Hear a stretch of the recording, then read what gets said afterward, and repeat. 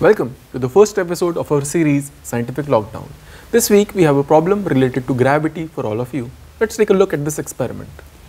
Here we have an inclined plane and a disc in front of us. Now I am going to place this wheel at the center of this plane. What do you think will happen to the disc when I release it? What kind of question is that, Zuma? Obviously it will start rolling downwards. Is it that obvious? Why do you think so, Milind?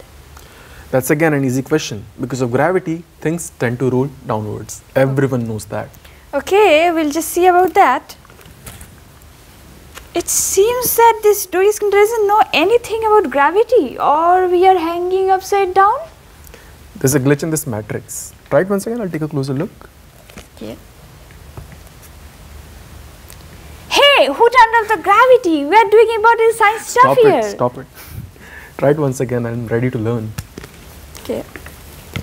See, there it is. It rolled downwards. Thumbs up for that. But isn't it strange that the same disc is showing all the three possibilities? Obviously, the question today is not what will happen to the disc when I release it on the plane, but how come the same disc is showing all the three possibilities? Why are we assuming that there are only three possibilities? Maybe there's some other result that our visitors can tell us. Submit your answers in the comment section and discuss your explanations. The most interesting explanation will be mentioned in the answer segment of this episode, which will be uploaded this Monday, 5 p.m. Did you just say that the most interesting explanation will be mentioned? Don't you mean the correct explanation?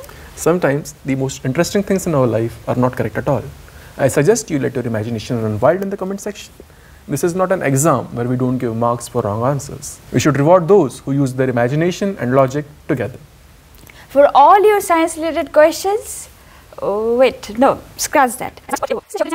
For any of your questions that requires logical and intuitive answer, please write to us at scientificlockdown@gmail.com. If you want to see more such video, then please let us know by clicking the subscribe button and share this video with all your friends. Submit your feedback on this series by getting in touch with us on Facebook, Twitter and Instagram.